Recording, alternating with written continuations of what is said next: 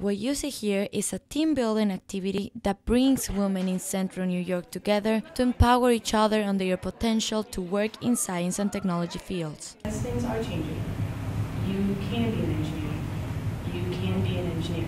Nationally, there's a trend of women feeling installed in their STEM careers, but activities and workshops have been eye-opening for young women here in Syracuse. Melanie Phillips came all the way from Buffalo to tell high school girls her successful story as a young mother and intern in the engineering field. I definitely think that they are welcoming women a lot more into the workplace, especially in the engineering field. They're accepting that we're both caretakers and we're trying to make careers for ourselves.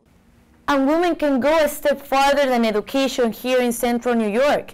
Young women have seen this area as a perfect spot to develop their own businesses. Organizations like the Women Igniting the Spirit of Entrepreneurship have successfully helped women to get access to capital and other resources to develop their businesses. So many different women bring their talents and their excitement about entrepreneurship to this center. Here's a proof to their success. In the period of 2013-2014, their clients reported a revenue of $5.4 million. Then in 2015, there was an increase to $47.6 million. And this year, they reported a revenue of $58.3 million.